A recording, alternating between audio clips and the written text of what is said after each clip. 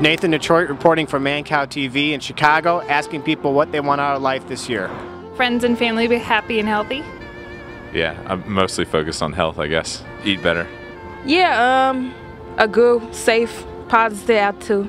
I want to see more people experience hope and have a lot of fun and really enjoy this city and the gift that it is.